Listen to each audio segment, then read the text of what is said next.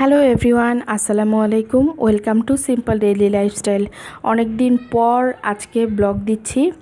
আসলে ব্লগ কি দিব, আমার শরীরটা কেন যেন ঈদের আগে থেকেই এত খারাপ, যার কারণে একটা মনের আনন্দ নিয়ে যে ভিডিও করব সেটাও করতে পারতেছি না। ভিডিও দেয়া তো দূরের থাক। ভিডিও করতেছে ওই লোকজনগুলা আলুগুলা তুলে বানাইছে ওই যে চিপস গুলা, আলু নোংরা দামে বেশি চিপস বানাইছে। হ্যাঁ, না আলুগুলা নোংরা দেখে ছিল, ওরা পাইছে তারপর নিয়ে। তো এখানে দেখতেছেন, যেহেতু বাংলাদেশের অবস্থা কিন্তু দিন দিন খারাপের দিকে যাচ্ছে, তো বাচ্চারা তার বাবার সাথে ডিসকাস করতেছে ইমিউনিটি বাড়ানো যায় কিভাবে। আর এই জিনিসগুলো শেয়ার করি। আমরা ওই বাসায় গিয়েছিলাম, আমার শ্বশুর শাশুড়ি বাসায় একটু গিয়েছিলাম। তো সেখানে গিয়ে দেখি এই জিনিসগুলো বাবা নিয়ে আসছে। এগুলো হচ্ছে সব অর্গ্যানিক জিনিস। আর আমার শ্বশুর শাশুড়ি অনেক আগে থেকেই এই ধরনের যে জিনিসগুলো, যেমন হলুদের গুঁড়া, জিরা গুঁড়া, এই জিনিসগুলো তাদের এক পরিচিত একজন আছেন, উনি হচ্ছে এই জিনিসের বিজনেস করে এবং সব হাতে বানায়। সবই হচ্ছে ভেজাল মুক্ত যাকে বলে আর কি। এটা যেমন হিমালয়া পিঙ্ক সল্ট।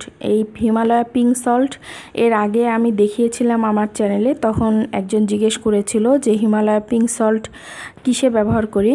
নর্মালি যেই খাবারগুলো একটু কম কম জালে রান্না করা হয়, যেমন ডিম পোচ, তারপর হচ্ছে নুডলস, স্যুপ, এই টাইপের খাবারগুলোতে আমরা হিমালয়া পিঙ্ক সল্ট ব্যবহার করি। আর হিমালয়া পিঙ্ক সল্ট নর্মালি একটু এক্সপেন্সিভ। তো একটা বাসায় কিন্তু একটা মাসে দেখা যায় যে মোটামুটি 1 কেজির মতো লবণ লাগে। তো হিমালয়া পিঙ্ক সল্ট তো আসলে ওভাবে কিনে কুলানো যাবে না, যার কারণে আমরা যেই খাবারগুলো একটু কম আঁচে রান্না করা হয় সেই খাবারে এই হিমালয়া পিঙ্ক সল্ট ব্যবহার করে থাকি। আর এটা হচ্ছে মিক্সড নাট, এটা মধুতে মিক্সড করা। তো এখান থেকে এই আইডিয়াটা নিলাম, যেহেতু আমার বাচ্চারা মধুও পছন্দ করে, প্লাস হচ্ছে বিভিন্ন ধরনের বাদাম পছন্দ করে। আর এটা হচ্ছে বিট লবণ। এই বিট লবণের টেস্টটা একটু অন্যরকম, এটা সালাদের জন্য। নর্মালি আমরা যে বিট লবণগুলো কিনে থাকি তার থেকেও টেস্টটা একটু ভালো মনে হলো। আর সালাতে দিলে সালাতের যে লবণের যে টেস্টটা আর কি, এটা মোটামুটি ভালোই আসে। আর এটা হচ্ছে মধু, সরিষা ফুলের মধু, একদম লাইট টাইপের একটা মধু, খেতে খুবই ভালো। আর এই জিনিসগুলো হচ্ছে আমার শ্বশুর শাশুড়ি অনেক আগে থেকেই এই যে যার আর কি বিজনেসটা, তার কাছ থেকে নিয়ে নেয়। তো আমি আবার মাঝে মাঝে ওই বাসা থেকে নিয়ে আসি। এটা হচ্ছে জবের পায়েসের চিরা। নর্মালি আমরা যে ওটস কিনি না, সেই ওটসটাই হচ্ছে এটা। তবে আমরা যে ওটসগুলো কিনি এগুলো মনে হয় বিভিন্নভাবে প্রসেস করা, বাট এটা একদম অর্গ্যানিক একটা জিনিস। তো এই আর কি, এটা দুধের সাথে খেতেও খুবই ভালো লাগে। তারপর এটা হচ্ছে তালের গুড়। তালের গুড় নর্মাল আমরা যে বাজার থেকে যে গুড় কিনি, খেজুরের বলছি, আখের যে গুড় কিনি সেই গুড়ের থেকেও খুব ভালো টেস্ট এটার। এটা হচ্ছে একদম গলানো যে গুড়টা থাকে সেটা।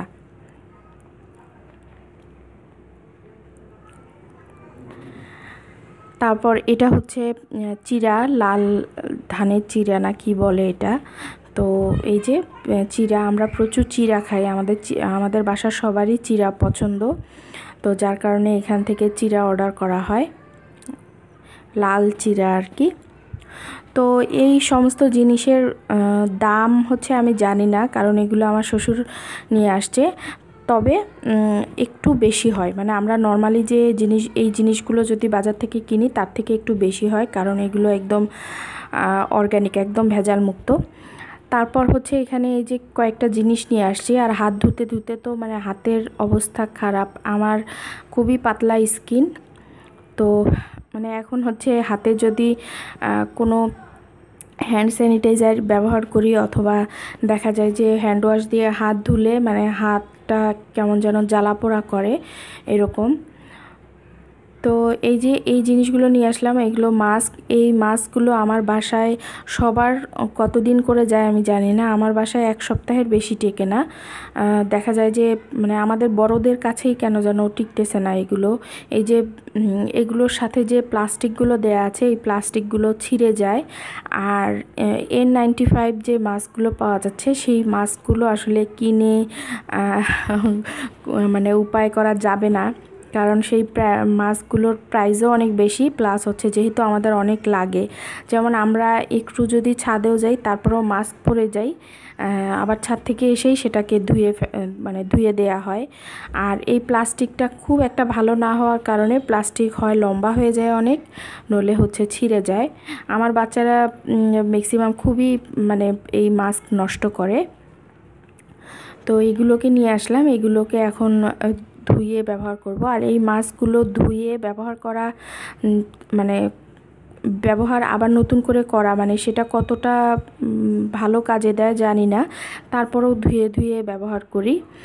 আর এখানে হচ্ছে ওই যে বললাম যে হাত ধুতে ধুতে হাতের এমন অবস্থা, এই জন্য এই গ্লাভসগুলো নিয়ে আসলাম। নর্মালি আমার এতদিন আমরা যে গ্লাভসগুলো ব্যবহার করছি সেটা হচ্ছে এই প্লাস্টিকের যে রাবারের যে গ্লাভসগুলো থাকে না হসপিটালের, সেই গ্লাভসগুলো ব্যবহার করছিলাম। তো সেটা ব্যবহার করতে একটু অসুবিধা হয়ে যাচ্ছিল, কারণ ওটা পরতেও অনেকটা সময় লাগে, আবার হচ্ছে হাত ঘেমে গেলে মানে খুব অস্বস্তি লাগে। তো এই জন্য এই গ্লাভসগুলো নিয়ে আসলাম। এখানে 100 পিস আছে, 250 টাকা নিয়েছে। তো এই তো এটা হাতে আমি ব্যবহার করেও দেখলাম যে কেমন, পরে দেখি যে না মোটামুটি কমফোর্টেবল। তো এখন তো কমফোর্টেবলের থেকেও বড় কথা হচ্ছে যান বাঁচানো। তো এগুলো এদিকে দেখাতে গিয়ে দেখলাম যে অলরেডি বৃষ্টি চলে আসছে। আর এখন তো মানে প্রতিদিন বৃষ্টি হচ্ছে, হঠাৎ হঠাৎ বৃষ্টি হচ্ছে, ভালো লাগতেছে না। কারণ বৃষ্টি জিনিসটা হঠাৎ একদিন ভালো লাগে, বাট প্রতিদিন রেগুলার বেসিসে বৃষ্টি হলে মানে ভালো লাগে না, ঘরগুলো কেমন যেন ড্যাম ড্যাম হয়ে থাকে। আবার আমার যেহেতু বারান্দায় গাছ লাগানো, তো আমার খুবই অসুবিধা হয়ে যায়, কাপড় শুকানো সব কিছুতেই মানে অসুবিধা হয়ে যাচ্ছে। তো এই যে এই বারান্দায় আসলাম, এসে দেখি যে বারান্দার অবস্থা খুবই খারাপ। আমি মানে 2 দিন আগেই এখান থেকে গাছ যেগুলো আর কি বৃষ্টিতে ক্ষতি হয়ে যায়, সেই গাছগুলোকে তো ঘরের ভিতরে রেখে দিছি। তারপরেও বারান্দার অবস্থা মানে প্রতিদিন মানে একবার বৃষ্টি হলে এরকম খুব খারাপ অবস্থা হয়ে যায়। অথচ এই বারান্দা আমি সকালবেলা মানে যখন ঘরটা মুছে নেই তখন কিন্তু বারান্দাটা পরিষ্কার করে নিছি। এই যে উপরে যে টবগুলো থাকে, এই টবের থেকে মানে পানি পড়ে মাটিগুলো নিচে পড়ে যায়, তখন একদম কাদা কাদা হয়ে যায়। আর টবে প্রচুর পানি জমে, যেহেতু প্রতিদিন বৃষ্টি হচ্ছে, তো এই জন্য পানিগুলোকে আমি আবার এইভাবে করে মানে ফেলে দেই, তা না হলে কিন্তু গাছের ক্ষতি হতে পারে, গোড়াগুলো পচে যেতে পারে। আর যেহেতু বেশি বৃষ্টি হচ্ছে, হঠাৎ একদিন বৃষ্টি হলে এই পানিগুলো এইভাবে ফেলে দিতে হয় না, এখানেই শুকিয়ে যায়, বা নিচে যে টবে যে হোলগুলো করা আছে সেই হোল দিয়ে পড়ে যায়। বাট এখন যেহেতু প্রতিদিন বৃষ্টি হচ্ছে, যার কারণে এই কাজগুলো করে দিতে হচ্ছে। খুবই বিরক্ত লাগতেছে, প্রতিদিন বৃষ্টি হয় আর ভাল লাগে না একদম। আমার ঘরের মেঝেও মনে হয় যে ড্যাম ড্যাম থাকে এরকম। এই যে এক একটা করে টবে কতগুলো করে পানি মানে জমে গেছে। আর যেহেতু শরীর ভালো না, আসলে এই কাজগুলো করতেও ইচ্ছে করে না। আর আমার কি হলো, ঈদের কয়েকদিন আগে থেকেই আমি এই যে অসুস্থ হলাম, তারপর থেকে মানে কেন যেন ভালোই হচ্ছে না, একটার পর একটা অসুস্থতা লেগেই আছে। আর মানসিক দিক থেকে মানে মনোবল হারাই ফেলতেছি, এরকম একটা অবস্থা। তো আমার হাজব্যান্ড তো বলে যে যাই হোক মনোবল হারানো যাবে না। তো এই আর কি। আর দিন দিন অবস্থা এত খারাপ হচ্ছে, দেশের অবস্থা তো খুব খারাপ লাগে। এরপর হচ্ছে আমি রান্নাঘরে চলে আসি। আর আজকে রান্না করে দেখাবো একটা অনেকের কাছে নতুন হতে পারে এই রান্নাটা। এটা হচ্ছে মাসকলাই ডাল। এই মাসকলাই ডালগুলোকে আমি হালকা করে একটু ভেজে নিছি। তো যেহেতু মাসকলাইয়ের ডালটাকে ধোয়া যাবে না, যার কারণে একটা নরম সুতি কাপড় দিয়ে ভালো করে ঘষে নিব, যেন মাসকলাইয়ের ডালে যদি কোনো ময়লা থাকে সেটা কাপড়ে লেগে যায়। আর মাসকলাইয়ের ডালটাকে গুঁড়া করে নিয়েছি ব্লেন্ডারে। গুঁড়া করে নেওয়ার পর এখন এই মাসকলাইয়ের ডালের গুঁড়াটাকে আমি পানির মধ্যে কিছুক্ষণ ভিজিয়ে রাখবো। আর এই মাসকলাইয়ের ডালটা আমাদের উত্তরবঙ্গে প্রচুর সবারই কম বেশি পছন্দের। তবে তারপরও বিভিন্ন এলাকায় আরও অন্যান্য এলাকায় খায় কি না জানি না। তো নর্মালি আমরা মানে বাসার সবাই মাসকলাইয়ের ডালটা খুব পছন্দ করি, সেটা যেভাবেই রান্না করা হোক না কেন। তো ডালটাকে আমি ভিজিয়ে রাখলাম। আর এদিকে একটা কড়াই বসিয়ে দিলাম।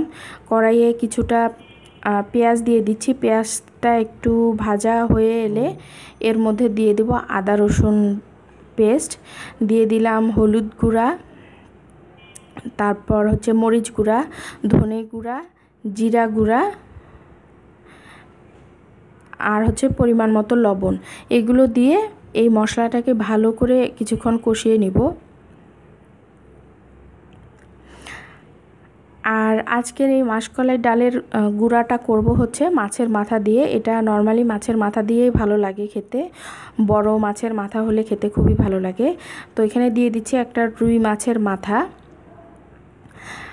আর আমার বাসায় দেখা যায় মাছ নিয়ে আসলে মানে একটু বড় দেখে মাছ হলে সেই মাছের মাথাটা এরকম রান্নার সাথেই খেয়ে ফেলা হয়। মুগ ডাল দিয়ে মুড়ি ঘন্ট অথবা এরকম মাছের ডাল দিয়ে রান্না করে খাওয়া হয়। তো মাছটাকে আমি 10 মিনিটের জন্য মানে ভালো করে কষিয়ে নেব। এই পর্যায়ে খুব অল্প আঁচে করে কষিয়ে নেব, এতেই কিন্তু মাছটা অনেকটাই সিদ্ধ হয়ে যাবে। আর এটাতে কোনো পানি দিব না। মাছটা ধোয়ার সাথে যে পানিটা থাকবে সেই পানিতে এই মাছটা অলরেডি সিদ্ধ হয়ে যাবে।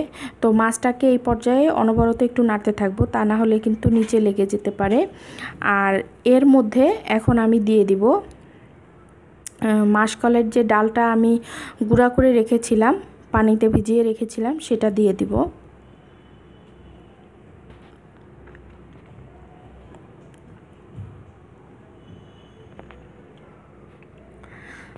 তো এর মধ্যে আমি ডালটা দিয়ে দিলাম। এখন এটাকে আমি রান্না করব প্রায় 10 মিনিটের মতো। এই 10 মিনিটেই ডালটা সেদ্ধ হয়ে আসবে। আর মাঝে মাঝে কিন্তু অনবরত নিচ থেকে একটু নেড়ে দিতে হবে, তা না হলে কিন্তু ওই যে মাছের ডালের যে গুঁড়ো সেগুলো নিচের দিকে পড়ে গিয়ে কড়াইয়ের তলায় লেগে যেতে পারে। তো কিছুক্ষণ পর পর মাঝখানে একটু নেড়ে দিব। আর যেহেতু আমি অনেক দিন পর ভিডিও দিচ্ছি, তো যার কারণে হচ্ছে ভয়েস দিতে গিয়েও মানে আমার আটকায় আসতেছে। প্রতিদিন মানে রেগুলার ভিডিও দিলে হয় কি যে কথার মধ্যে একটা মানে একটা সচ্ছলতা চলে আসে, তখন প্রতিদিন ভয়েস দিতে আসলে কোনো সমস্যা হয় না। বাট অনেক দিন পর পর দিলে এই সমস্যাটা হয়। তো আশা করি এটুকু আপনারা ক্ষমা সুন্দর দৃষ্টিতে দেখবেন। তো আমি মাঝখানে নেড়ে দিয়েছিলাম। আর প্রায় 12 মিনিট পর ঢাকনাটা খুলে দেখছি কি অবস্থা। এর মধ্যে দেখলাম যে ডালটা সেদ্ধ হয়ে গেছে। যেহেতু ডালটা গুঁড়া করা ছিল, তো যার কারণে এই ভাঙা অংশগুলো সেদ্ধ হতে খুব একটা সময় নেবে না। এখন আমি এর মধ্যে দিয়ে দিচ্ছি টমেটো, অ্যাড করে দিচ্ছি। আর লবণটা আমি চেক করে নিয়েছি হয়েছে কিনা। টমেটোটা দেওয়ার পর আমি একটু ঝোলটাকে কমিয়ে নেব। তো আরও প্রায় 5 মিনিটের মতো জাল করে তারপর হচ্ছে এটাকে নামিয়ে ফেলবো। আর এটা খেতে অসাধারণ লাগে, আপনারা ট্রাই করে দেখতে পারেন। আমার মা যেটা করে মাঝে মাঝে এই রান্নার শেষের দিকে উপর দিয়ে একটু বেরেস্তা দিয়ে দেয়, তো সেটা খেতে আরও বেশি ভালো লাগে। নর্মাল আমরা মুগ ডাল দিয়ে যখন মুড়ো ঘন্ট করি তখন কিন্তু বেরেস্তা দেয়া হয়। আর এরপরে রান্না করব হচ্ছে একটা ভাজি করব। আমাদের প্রতিদিন সবজি খাওয়া হয়, সবজি না খেলে মানে ভালো লাগে না। আমরা খুবই সবজি প্রিয় মানুষ। তো সবজি দেখলাম যে ফ্রিজে সবজি নাই বললেই চলে, মানে 2-1টা সবজির হচ্ছে খুবই অল্প পরিমাণে আছে, আর মানে শুকায় যাচ্ছে সবজিগুলা। তো সবগুলো সবজিকেই আমি প্রথমে ভাবলাম যে একটু সবজি করি ঝোল ঝোল করে, পরে চিন্তা করলাম যে যেহেতু ডাল রান্না মানে মাসকলাইয়ের ডাল রান্না করা হলো, তো এটাকে ভাজা ভাজা করে মানে একদম পোড়া পোড়া করে রান্না করি। এখানে যে এটা দেখতেছেন কচু, সামান্য একটু কচু ছিল, আর মিষ্টি কুমড়া ছিল। মিষ্টি কুমড়াটা কচি ছিল বিধায় আমি একদম ছালটা সহই দিয়ে দিলাম, আর লাউ, সাথে একটা বেগুন ছিল, সেই বেগুনটা। আর এখন সবজির বাজার মূলত বাজারে যেতে হয় না, আমার বাসার কাছেই ভ্যান চলে আসে। তো প্রতিদিন এসে ভ্যান ডাকাডাকি করে, যেটুকু প্রয়োজন আমি শুধু মানে নিচে গিয়ে নিয়ে আসি। আর যেহেতু এখন বাইরে মানে যাই না ওভাবে করে বলতে গেলে, তো যতটুকু সম্ভব মানে যতদিন পারা যায় একদম মানে এইসব জিনিস কেনা থেকে মানে আমি বিরত থাকি। তারপরও খেতে হবে, যার কারণে দেখা যায় একেবারেই যখন ফ্রিজ ফাঁকা হয়ে যায় তারপর কিনি।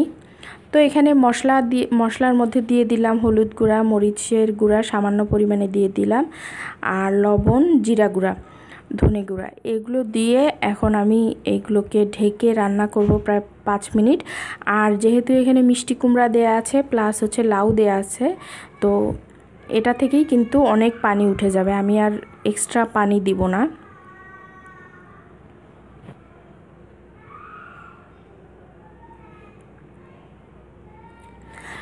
আর আমার চ্যানেলে হচ্ছে অনেকগুলো ভিডিও জমা হয়ে গেছে, মানে রিকোয়েস্টের কিছু ভিডিওর রিকোয়েস্ট পাচ্ছি আর কি, কিছু ভিডিওর। তো দিব আমি ইনশাল্লাহ সব। আসলে শরীরটা খারাপ, যার কারণে ওভাবে কাজ তো করতেছি প্রতিদিনের, মানে বাসার কাজ তো করতেই হবে, মানে দিন চলে যাচ্ছে, বাট ভিডিও যে করব, ভিডিও করতে তো আসলে অনেক সময়ের ব্যাপার, প্লাস হচ্ছে এটাকে এডিট করে আবার ভিডিও একটা ইউটিউবে আপলোড দেওয়া, এটা কিন্তু অনেক সময় সাপেক্ষের ব্যাপার। তো দেখা গেছে যে ঝটপট আমি হয়তো রান্নাটাও সেরে ফেলতেছি বা বাসার কাজগুলো করতেছি, এরকম ভিডিও করা আর হচ্ছে না। তো দেখি ইনশাল্লাহ খুব দ্রুত আমি রেগুলার হব। আর প্রতিদিন আসলে ভিডিও না দিলে কিন্তু চ্যানেলের র্যাঙ্কটা কমে যায়, মানে প্রতিদিন ভিডিও দিলে হচ্ছে সাবস্ক্রাইবারও বাড়ে, প্লাস হচ্ছে ভিডিওটা মানে চ্যানেলটাও একটা র্যাঙ্কে চলে আসে, এটা আমারই লাভ, বাট আমি দিতেই পারতেছি না। তো সবাই আমার জন্য দোয়া করবেন যেন তাড়াতাড়ি সুস্থ হয়ে যাই। তো ভাজিটাকে আমি পোড়া পোড়া করে নামিয়ে ফেলেছিলাম। আর এই যে মাসকলাইয়ের ডালটা একটু ভিডিও করে দেখাচ্ছি যে কেমন হলো আর কি। বলে না যে আগে দর্শনধারী তারপর হচ্ছে গুণ বিচারী, সেই হচ্ছে কথা, দেখতে যেটা ভালো সেটা খেতেও ভালো হয়। বলো,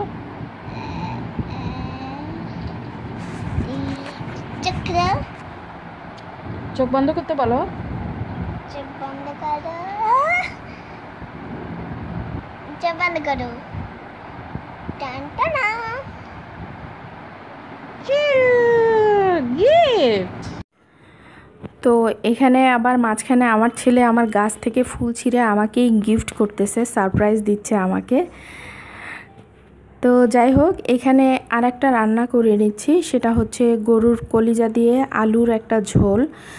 তো যেহেতু এখন মানে কি বলবো, বৃষ্টি হয় প্রতিদিন, তো প্রায়ই ইচ্ছে করে যে খিচুড়ি করব আর এই গরুর কলিজা দিয়ে খাবো, বাট খিচুড়ি করা হচ্ছে না শরীর খারাপের কারণে। তো এই ছিল আমার আজকের ভিডিও, আশা করি ভালো লাগবে। যদি ভালো লাগে প্লিজ লাইক, কমেন্ট, শেয়ার করবেন সবাই।